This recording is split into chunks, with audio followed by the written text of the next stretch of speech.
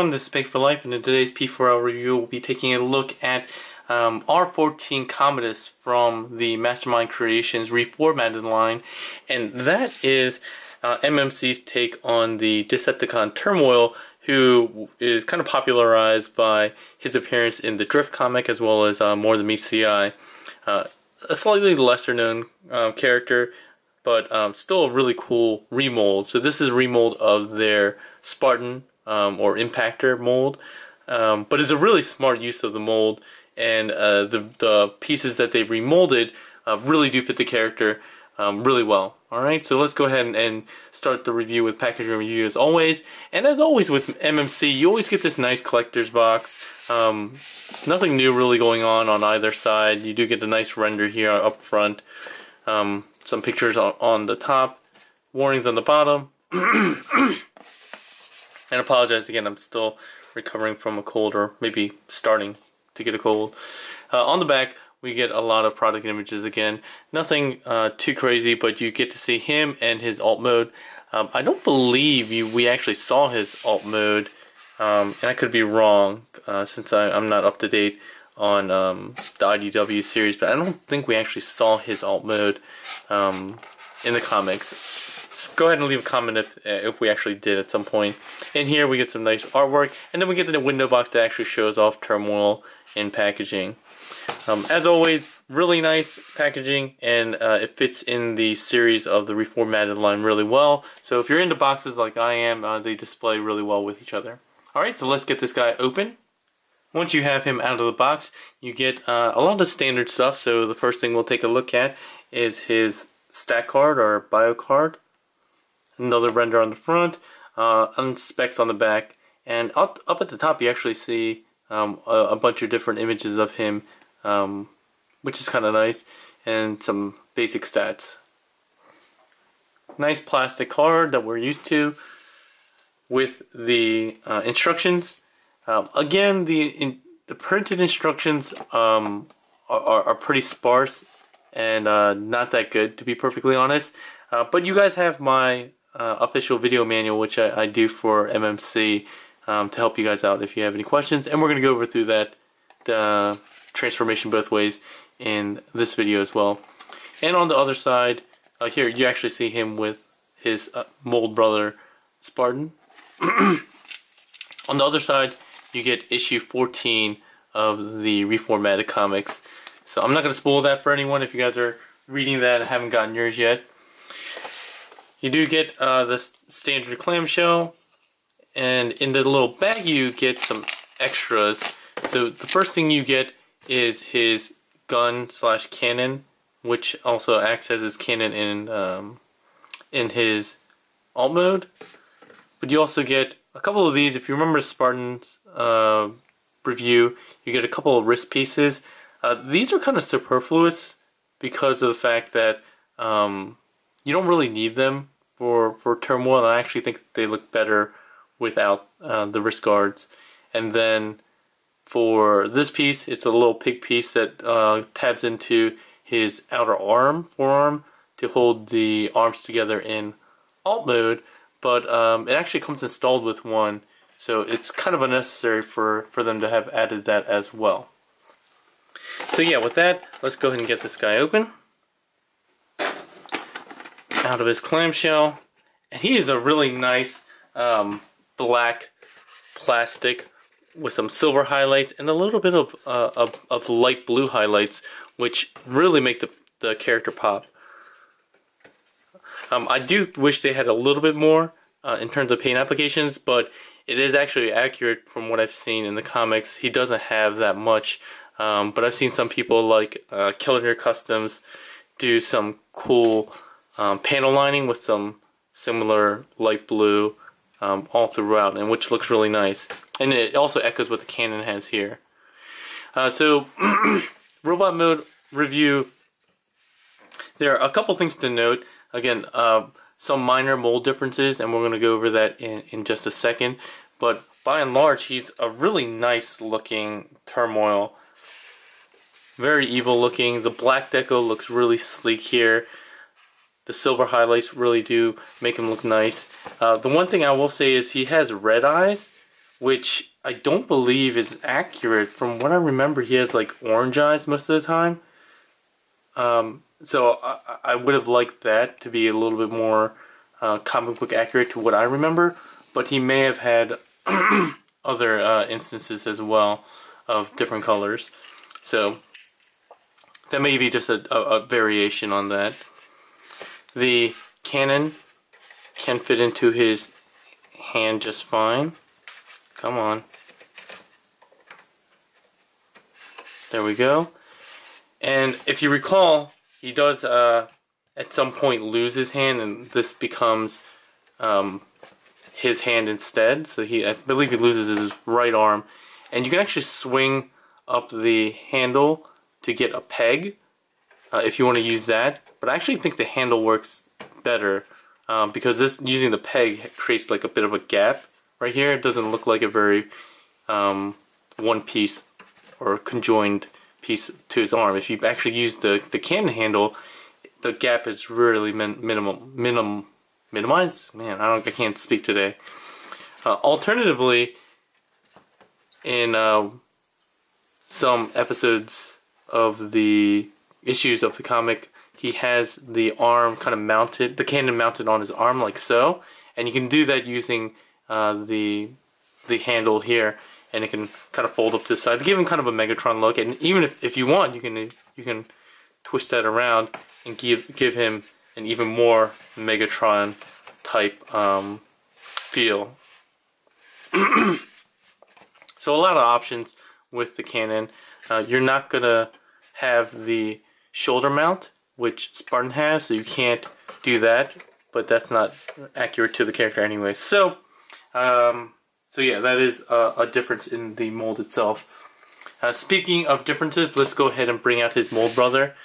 A lot of the differences are in the shoulders. You can see these are really accurate, and that's one thing MMC does really well with IDW series. They do really accurate representations of the IDW figures and characterizations in their toys.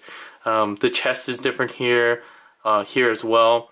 Again, no ports on top because the entire upper torso section is basically remolded. The shoulders, the arms are not remolded from what I can tell. And I don't think the blades are either. The legs look pretty much the same. The abdomens look pretty much the same. These knee parts are definitely different. And then the feet here are different as well. So Spartan had these little hidden cannons, while Turmoil doesn't have that. Along the back, I don't think, again, there's really any difference here. One of the main differences is the color of the treads. So Spartan's was kind of gray, and this one is a kind of a brownish gray, more of a brown tint to it than Spartan's.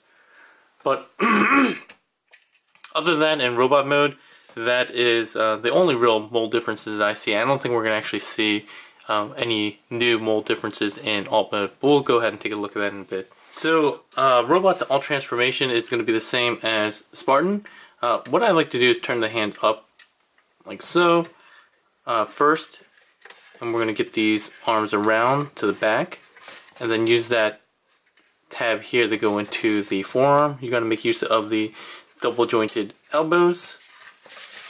Do that on both sides very quickly.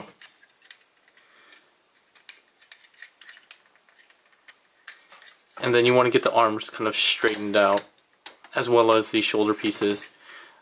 Next, we're going to open up the chest, fold in the head. You don't have as big a head as with Spartan, so you don't have to worry about any kind of clearance issues or damaging your head. You don't have to turn it 180 degrees like you do with Spartan to avoid damage to the crest. Go ahead and unfold the shoulder pieces, close up the chest, come around and extend on these series of hinges, and then you're going to rotate the backpack 180 degrees so it looks like this. At this point, I actually like dealing with the waist now, so go ahead and get around with that waist, make sure it's lined up perfectly, and then this butt flap tab will tab right in there. The next thing we'll do is straighten out these pieces, which will act as kind of like shocks or pistons. And then we're going to go ahead and slot this backpack in like so. Before you move too much further, you might want to get these out.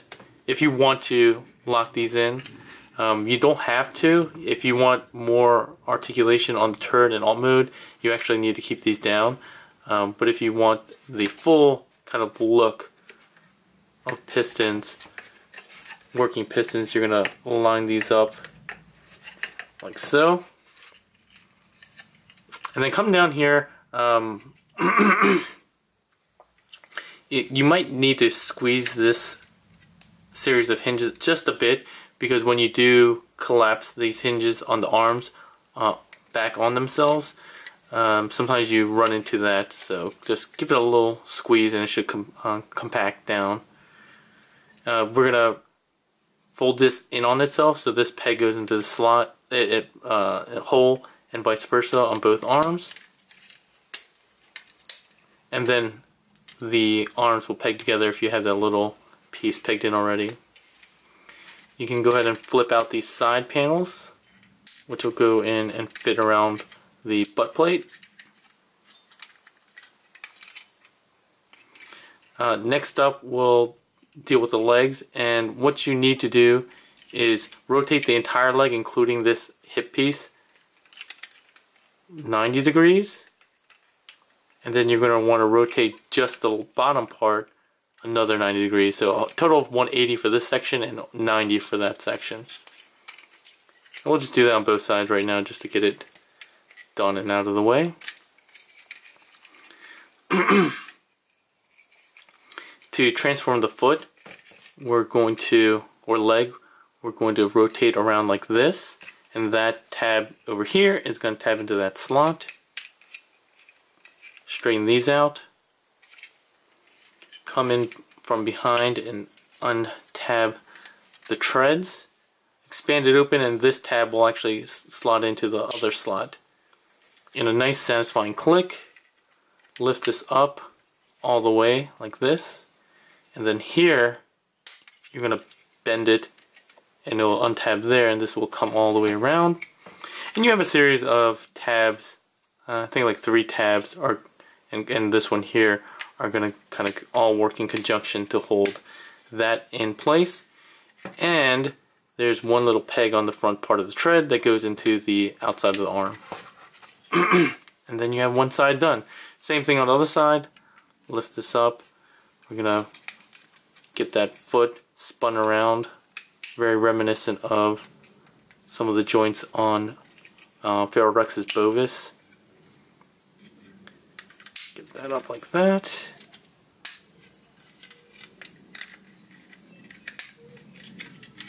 And then peg that in.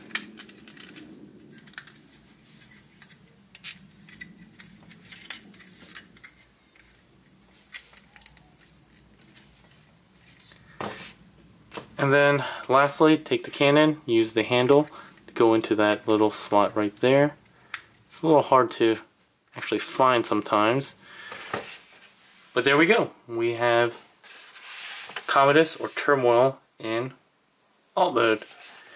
And as I said before, you do only get a little bit of articulation if you plug these pistons in. If you take them out, you can actually go 360.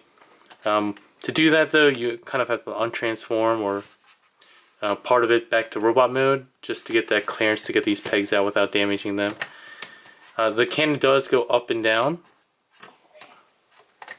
You can get it going, oh, unpegged on me. You can get it going pretty high.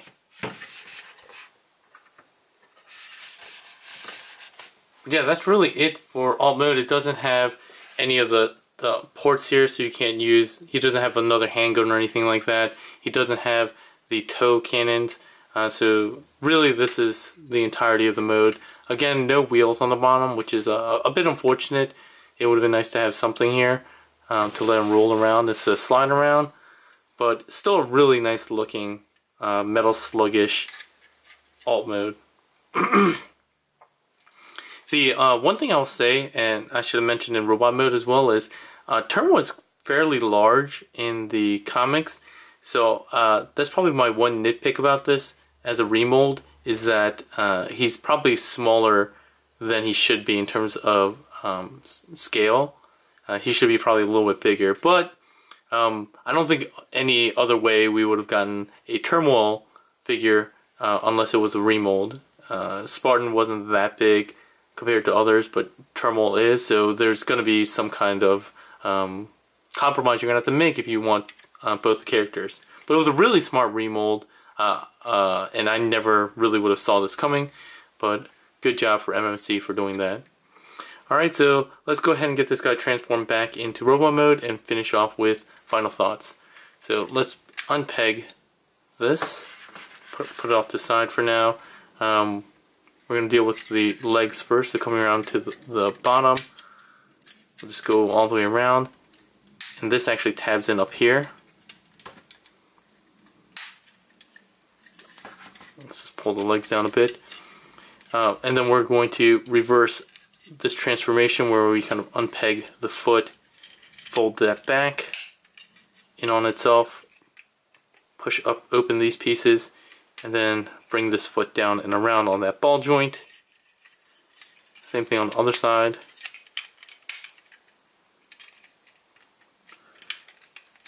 And this is a really satisfying mold as far as transformation goes. It's really fun to transform. So get those legs rotated around to the front as well as those hip pieces. We're going to come to the shovel, unpeg those, get those fully extended, come around here, fold these back and around. While we're here, let's go ahead and untab the butt flap, just because we're already around there. From here, we can start pulling out this piece. We can fold these down, fold these in. And it's kind of hard to get this piece out. What I recommend is just sticking your finger in here and just pulling out that piece, and that gives you a little bit of an easier time getting this all out. Go ahead and rotate that 180 degrees again. Open up the chest. Put these tabs in the back here. And simultaneously close up the shoulders so that they tab in to the side of the chest.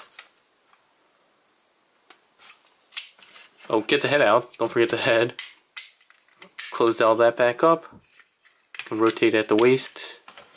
At some point, get the arm straightened out and around to the front.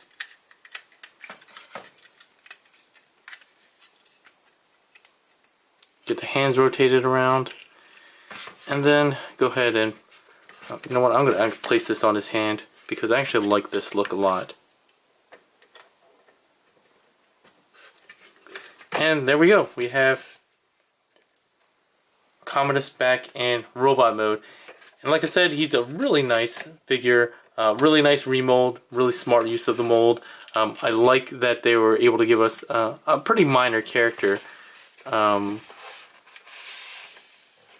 in the IDW line. I like how they allowed you to use the cannon as the arm as well. The only thing that I would have liked more is if he had orange eyes or had an alternate head that you could put on that only had one eye, because he loses an eye at some point, his left eye, and it's covered up with like a metallic patch. It would have been very cool if they included another head or something like that, but they didn't. And I think the only thing really missing from this guy is a kind of clear-backed Decepticon symbol that goes right over the chest, because that would really complete the look. I've never had any of the clear-back ones, but I definitely need to pick some up now that I have this figure. So final thoughts are, I've kind of already covered them. I really like this mold. Really fun to transform. I think he looks really mean. It's super accurate to the IDW iteration. I did a lot of comparisons to see, you know, the molded details of these spikes here, the cannon. The only thing, like I said before, is it would have been cool if they took a little bit more liberty and added some more paint highlights, especially on the lower body. There's nothing really there except the color of the treads and the paint on kind of the spokes and shocks down here. But it looks really nice when I saw all the people do the customization, like Killinger Custom, around these panel lines in nice blue.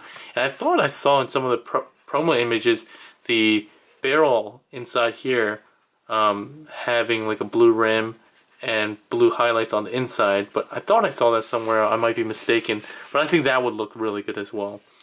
The alt mode, I love Metal Slug, so it's nice to have that alt mode. But again, I don't think we've ever seen his alt mode, so taking liberties there worked really well. I don't really see the point of these pieces again. If you want to use them, you can, but this is an extra peg just in case you lose one, I guess. But otherwise, a really fun figure. If you are collecting a reformatted line and are really big into the IDW More Than Meets the Eye series, highly recommend picking this guy up from your favorite store. Hopefully it's Toy Dojo, the sponsor of my videos. Alright, if you have any questions or comments, or if I missed something, go ahead and leave that in the comment section below. If you liked the video, please give it a thumbs up and share it with your friends. And as always, if you want to keep up to date with my news and reviews, go ahead and click that P4L Reviews logo that's floating around somewhere, or follow me on Facebook at Pick for Life Reviews. Alright, that's all for today, everyone. Have a good one.